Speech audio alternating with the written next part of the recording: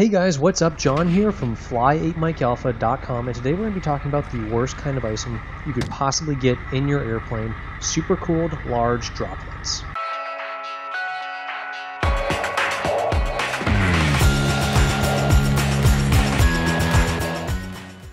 So what supercooled large droplets really are is just water that's well below freezing, well below 32 degrees Fahrenheit, and hasn't frozen yet. Turns out water can exist in its liquid state really cold. So when water's very pure, like it exists in the atmosphere, and there's not a lot of impurities mixed into it, you could potentially get water as cold as minus 55 degrees Fahrenheit before it absolutely has to freeze. The trouble with that is, if the water is already minus 10 or even just 10 or 15 degrees Fahrenheit, and you touch it or give any impurities to it, it will instantly freeze. For example, when we look at this video here, we can see that holding this bottle of water that was in my truck overnight in about 5 degrees Fahrenheit weather, as soon as I went ahead and banged it on the side of the truck, it instantly started to freeze. It just needed that little bit of agitation, like your wing or your windshield flying through the air and hitting those water droplets to instantly freeze it. Now, it's a solid block of ice. You can see here pouring it out that if you're flying through this as rain or some sort of freezing rain or through these super cooled large droplets, it would instantly freeze to your wing and your windshield. It would be a really bad day for you because you'd be picking up ice really quickly. Now, if you think that's not possible and water will totally freeze when it hits 32 degrees Fahrenheit, well, some really smart guys like these guys at NASA in this super cold chamber actually test this out, and they come up with these numbers. So what we have found here is that water will exist well below freezing, and the moment it touches an airplane will instantly freeze and build up ice at an astonishing rate, way faster than de-ice equipment can actually get rid of it. Now let's go ahead and get technical here for a second. Now we know our 172s, Piper Cherokees, and most of our GA airplanes are not certified for flight into known icing conditions.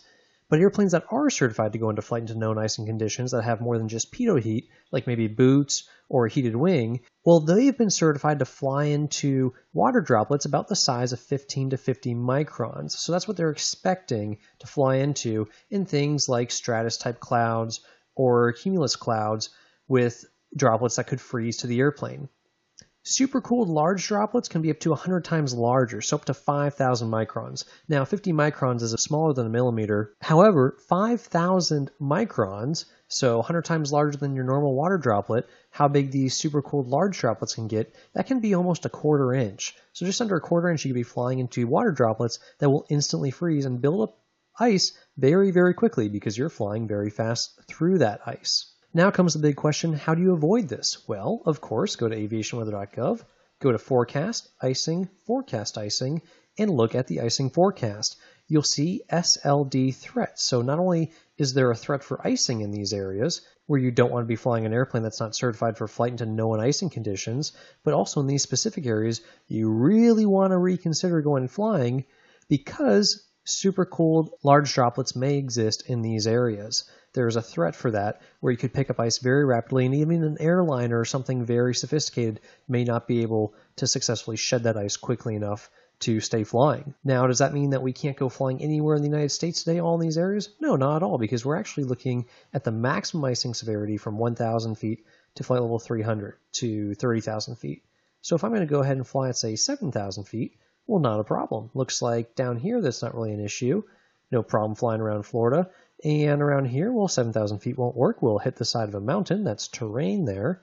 And then we have the possibility of trace ice, light, moderate, and heavy icing. So when you're using this map, just make sure you're selecting the right things here, probability of icing, and always make sure you're looking at the SLD, the possibility of super cooled large droplets, and then of course select the flight levels that you plan to fly at to get a nice accurate forecast for you. Thanks for watching. If you guys have any questions at all, go ahead and leave them in the comments below or in the forums on fly@mikealpha.com in the student pilot section. This video is part of our larger free online ground school for private pilots and also part of our instrument pilot ground school online at fly@mikealpha.com. Be sure to check out some of the courses, sign up for the updates, and as always guys, if you can't fly every day, then fly8mikealpha.com. We will see y'all next time.